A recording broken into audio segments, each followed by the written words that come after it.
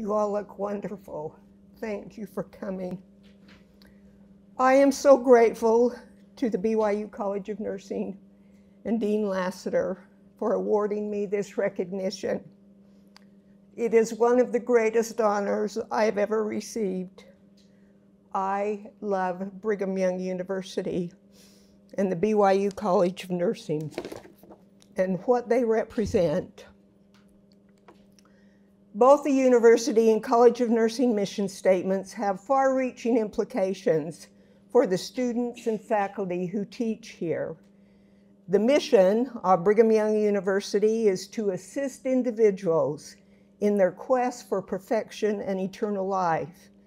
The mission of BYU College of Nursing is to learn the healer's art and go forth and serve. These mission statements allow not only for an education in a chosen field, but they go far beyond this in educating the total person, including the mind, soul, and heart, and preparing them for their divine mission and true discipleship. Internalizing the mission statements occur in students by the way well-qualified faculty teach their students, view their students, interact with students, and exemplify the mission statements in their lives. Before I begin my remarks today, I want to pay tribute to our students, alumni, faculty, and all nurses who have truly been and continue to be the heroes during this terrible pandemic. Our very own nursing students rose to the COVID occasion in helping their fellow students be tested and in manning vaccination sites. Nurses everywhere have risked their lives, their health, and so much more to do what they do best in difficult situations, and that is to bring healing and comfort to patients and families. Thank you. I also want to thank those who have mentored me, loved me, given me a vision of what I could become, and then helped me achieve my full potential. They include my beloved parents, both graduates of BYU, who instilled in me the importance of education, a love of learning, and a love for BYU. Their education was obtained at great personal sacrifice, which taught me that education is worth any price. I also want to express my appreciation and love to my family, who have taught me so much, helped me to grow in ways I would never grow, and then love me. To the wonderful faculty mentors who helped me see what I could become, I am grateful. Two stand out, Chloe Tillery and Marilyn Lyons. Chloe Tillery failed me in bed making,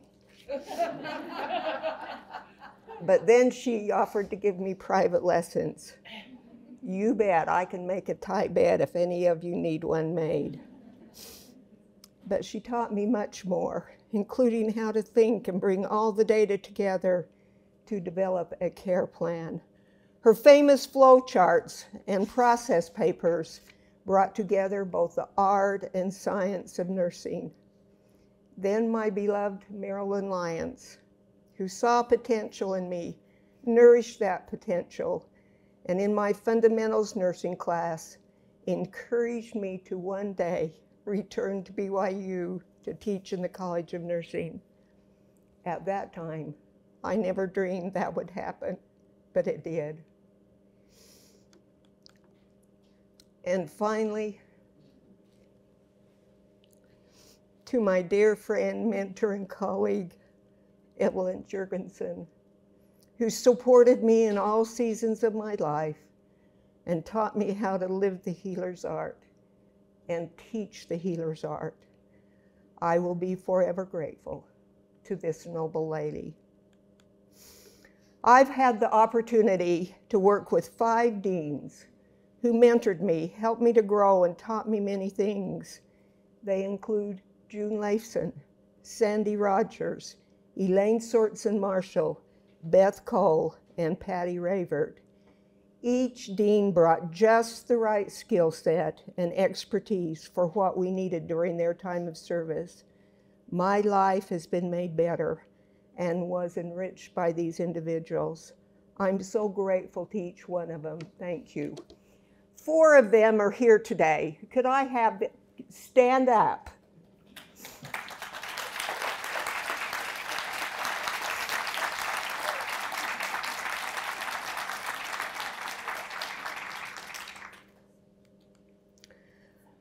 I have entitled my talk, "The Healer's Art, a Light unto the World."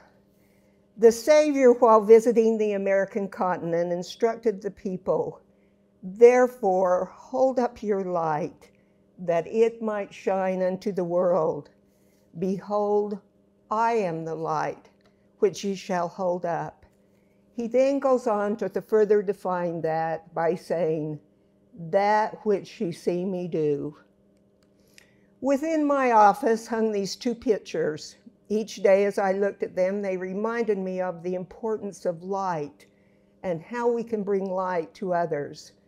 One is of the Savior, who is the source of all light, but the other one is of Florence Nightingale, considered founder of modern nursing. Florence Nightingale's leadership as a nurse during the Crimean War was foundational in her views about sanitation, which saved the lives of many wounded soldiers. She set about to correct the poor conditions of the facilities, which included overcrowding, defective sewers, lack of proper ventilation, and nutrition. Her efforts resulted in reducing the death rates from 42% to 2%. But more than that, she tenderly provided comfort and hope to the wounded and became known as the Lady with the Lamp. She was described this way: "She is a ministering angel without any exaggeration in these hospitals, and as her slender form glides quietly along each corridor, every poor fellow's face softens with gratitude at the sight of her. When all the medical officers have retired to the night and silence and darkness have settled upon those miles of prostrate sick, she could be observed alone with a little lamp in her hand, making her solitary rounds." BYU College of Nursing has a remarkable history that has allowed it to become a light to the world through emulating the healer's art. Although the College of Nursing was established in 1952, the very foundational tenets of the BYU College of Nursing evolved from the health and healing beliefs so integral to the teachings of the Church of Jesus Christ of Latter-day Saints. Unlike any other college on campus, the College of Nursing was established at the request of the highest levels of church leadership. Our roots and glorious heritage came from the Relief Society Nursing Program and the LDS Hospital School of Nursing. As I study the history of the College of Nursing and have observed firsthand the workings of the college for over 40 years, I have come to know that Heavenly Father is very aware of the College of Nursing. I have watched miracles occur here and promises made that were fulfilled.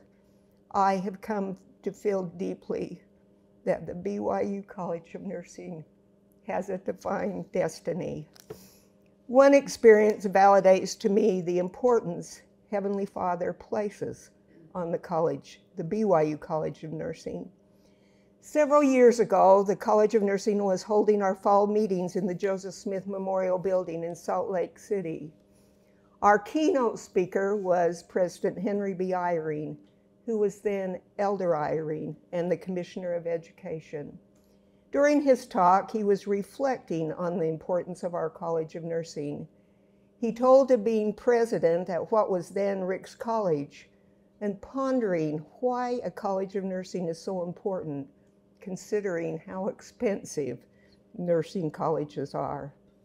He then indicated that he prayerfully thought about it, and it became very clear that the health and well-being of individuals are very important to Heavenly Father.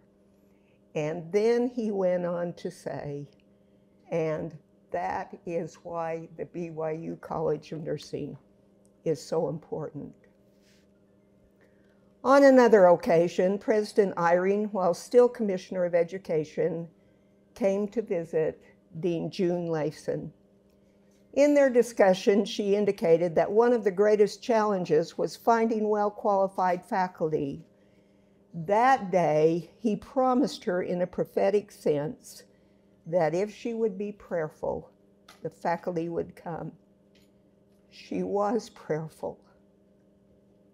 And I have watched a superbly well-qualified faculty who clearly understand the missions of Brigham Young University and the BYU College of Nursing have come and continue to come in fulfillment of that promise made to Dean June Layson. Many of them will tell you that they have felt spiritual promptings, a spiritual drawing to come. What has been the result of their contributions? The College of Nursing has grown in reputation and stature. We are nationally known in many areas of excellence, including our outstanding undergraduate program and graduate program that is nationally ranked.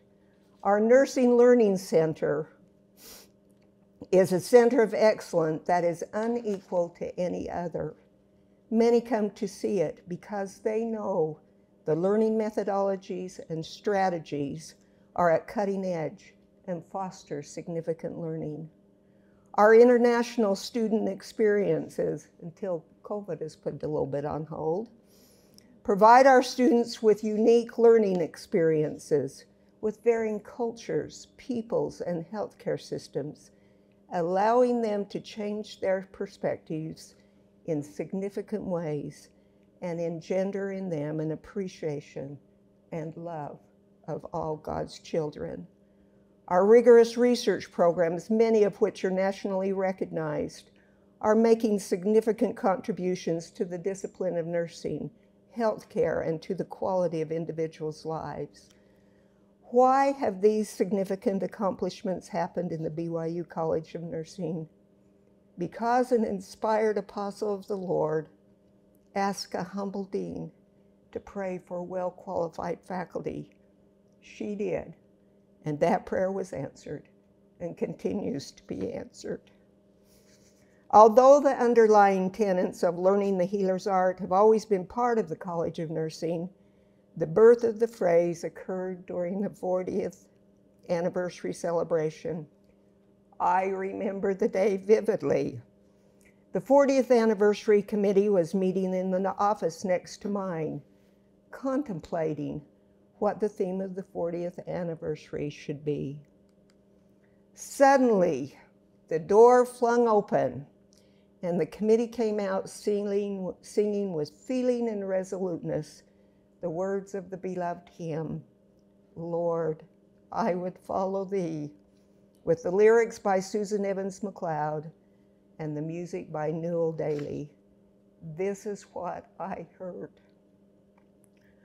I would be my brother's keeper. I would learn the healer's art. To the wounded and the weary, I would show a gentle heart. I would be my brother's keeper. Lord, I would follow thee. Truly, this was a defining moment in the BYU College of Nursing. In fact, one of the finest and far-reaching moments. With time, the theme has permeated everything we do, and the College of Nursing began the journey of taking the light of Christ to the world by emulating the healer's art. Two of the people in this room today, Sandy Rogers and Elaine Marshall, were in that room when the theme came about.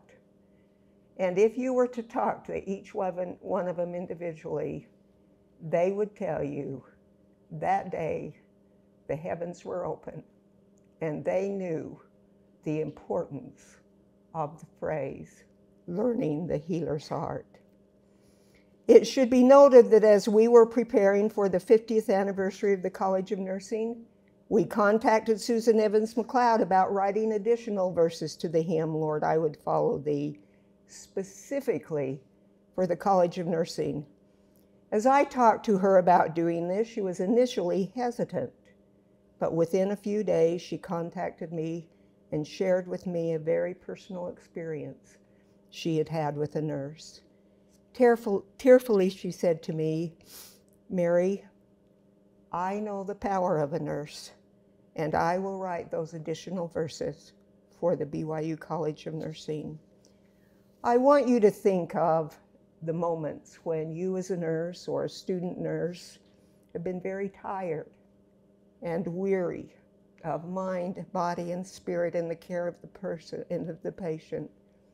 I have been there and yearned for these blessings, which she talks about in these two verses. Stir my heart with love's compassion. When in weakness I withhold, I would heal as thou hast healed me. Comfort, strength, and enfold. Stir my heart with love's compassion. Lord, I would follow thee. Precious fleeting is my time here. Whisper wisdom to my mind. Courage when my heart is aching. Faith when fear is all I find. Precious fleeting is my time here. Lord, I would follow thee. As the theme began to permeate the college through integration into the curriculum, our teaching methods and assignments, and our culture, the need to define and give vision to the healer's art was recognized, if indeed we were to teach and emulate the healer's art. I was given the opportunity to be part of that process, and my life was changed forever as I studied in detail the healing events and moments in the Savior's life. I encourage each of you to participate in a similar process. Studying the healing events of the Savior will bring you closer to the Savior. You will come to know him in a very personal way, and you will strengthen your resolve to emulate the healer's art. This is what I learned. The Savior healed with the purpose of making the individual whole. Are we, as nurses, not all about healing the entire individual, the mind, body, soul, and spirit? The Savior focused and attended to the one and their unique needs. As I have studied each healing moment, it was uniquely designed for that individual. Truly, he knew them perfectly and knew what they needed. The Savior used various healing methods, including touch, word, presence, and comfort, specifically defined for that individual. The Savior created environments that were peaceful and healing. The Savior used his knowledge and wisdom. He was all-knowing and knew the laws that governed health, healing, and wholeness. The Savior used healing attributes of empathy, love, acceptance, and compassion, regardless of personal circumstance. At times, we as nurses may be tempted to judge patients by such thoughts as, did they not bring upon themselves this disease or condition by their lifestyle and their unwillingness to follow health recommendations? If we are to fully embrace the healer's art, there is no room for such judgments. Our role is to provide the best care regardless of the circumstances that brought the patient to where they are. From these observations, the healer's art was defined the following way. To practice the healer's art is to emulate the principles, knowledge, attributes, and methods of the master healer, to foster environments and processes to help others to be made whole. As we try to get a hold of what the healer's art looked like, what kind of attributes did we need to develop, not only within our own personal lives, but in our students. These are some supporting principles that began to evolve. Inviting the Spirit, emulating the Savior, using the heart, mind, and hands, creating healing environments. To more focus our efforts on the healer's art, a new mission statement was developed, which stated, the mission of BYU College of Nursing is to develop professional nurses who promote health, care for the suffering, engage in the scholarship of the discipline, invite the Spirit into health and healing, and lead with faith and integrity. Today, the current mission of the BYU College of Nursing permeates every aspect of the college and is simply and strongly stated when it says, the mission of Brigham Young University College of Nursing is to learn the healer's art and go forth and serve. The vision statement that accompanies it gives us further definition and elaboration of the mission statement by stating, guided by the truths of the gospel of Jesus Christ, we exemplify the healer's art by leading with faith and integrity, advancing the science of nursing and health care, promoting health and wellness, alleviating suffering, and serving individuals, families, and communities. The beginning of this vision statement is powerful as we remember that everything we do is guided by the gospel of Jesus Christ, which allows us to lead with faith and integrity. Integral to emulating the healer's art is obtaining the best knowledge and skills of the profession of nursing to promote health and wellness. It is all about using the most updated evidence and knowing how to access that evidence. It is about advancing the science of nursing and health care. All of these components are vital to emulating the healer's art. But what we uniquely bring as graduates of BYU College of Nursing in emulating the healer's art is inviting the Spirit into all we do. It is then that we comfort and relieve suffering as the Savior would. The Spirit allows us to see our patients deeply as the Savior sees them and loves them. The Spirit allows us to have impressions and our eyes open to things we may not normally see, which allows us to give focused and individualized care. The Spirit allows us to develop and use the healing attributes of the Savior more fully. The Spirit allows us to magnify our knowledge and skills. As we develop and follow these components of the healer's art, we will bring to individual patients and families, to populations and communities, to the profession of nursing, to organizations, and ultimately the world. When we follow the mission statement and vision statement of the College of Nursing, nursing becomes more than a profession. In a very real sense, it becomes a ministry. Florence Nightingale saw her nursing profession as a ministry when she said, "God has spoken to me and called me to his service." She then adds, "To be a fellow worker with God is the highest aspiration to which we can conceive man, might I add woman, capable." She further describes the influence of God in her own ministry when she said, "If I could give you information of my life, it would be to show how a woman of very ordinary ability has been led by God in strange and unaccustomed paths to do in his service what he has done in her. And I could tell you all, you would see how God has done all, and I nothing.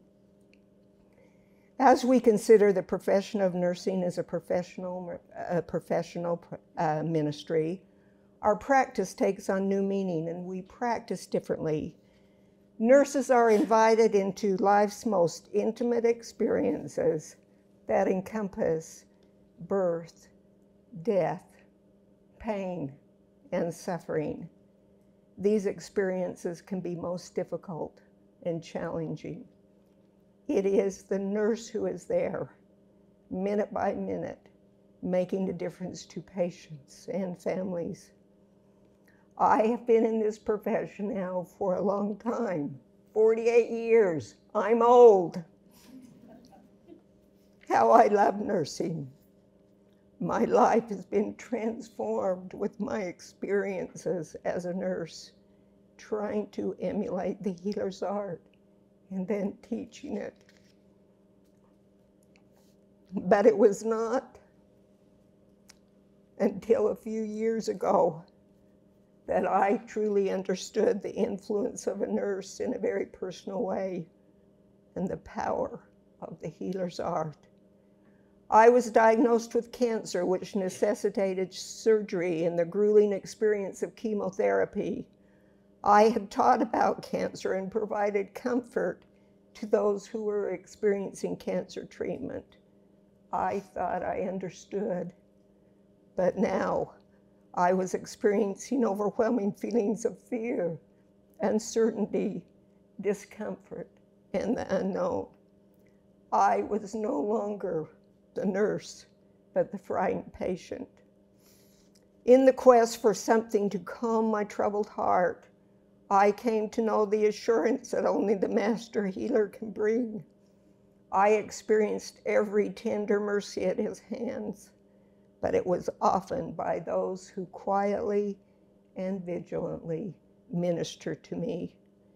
In the initial days after the diagnosis, it was the nurse who was there during my restless nights to reassure me, listen to me, and provide me hope.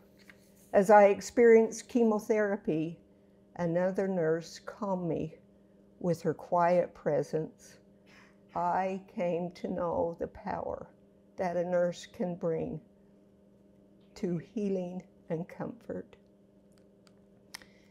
As this world darkens with evil, pain, suffering, and despair, we as nurses from BYU College of Nursing will be the light in darkness, the balm in Gilead. We will bring healing in our wings. We will emulate the healer's art. As we practice the healer's art, we will come to know the master healer and become as he is. We will see and view our patients as the Savior does, who knows and loves them perfectly. We will follow the admonition of Elder Jeffrey R. Holland, former president of Brigham Young University, who said to a group of students here in 1985, "Let the lamp of your education drive back the borders of darkness."